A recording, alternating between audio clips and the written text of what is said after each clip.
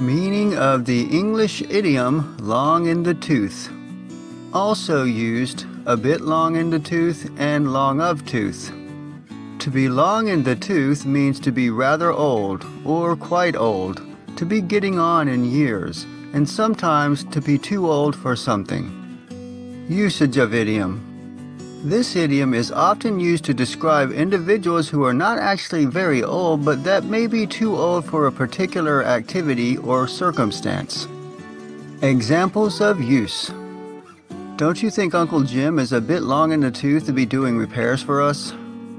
I was getting too long in the tooth for boxing. I figured it was time to retire and try something new. At 35, I was rather long in the tooth to be in college, but better late than never, I thought. Origin of idiom. This idiom has been used since the mid-1800s. The allusion in this idiom is quite easy to guess. Of course, as humans, our teeth do not continue growing, but in some other animals, they do. While the beaver and some other small animals spring to mind, this expression most likely refers to horses. A horse's teeth do continue to grow throughout much of its life, but especially in domesticated horses, they are continually ground down by the horse's chewing.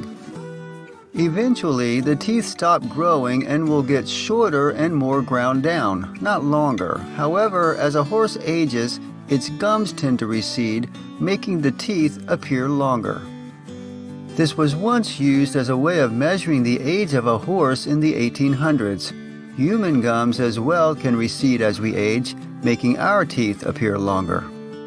If you liked this video and found it useful, please do me a favor and give it a thumbs up and perhaps leave a comment.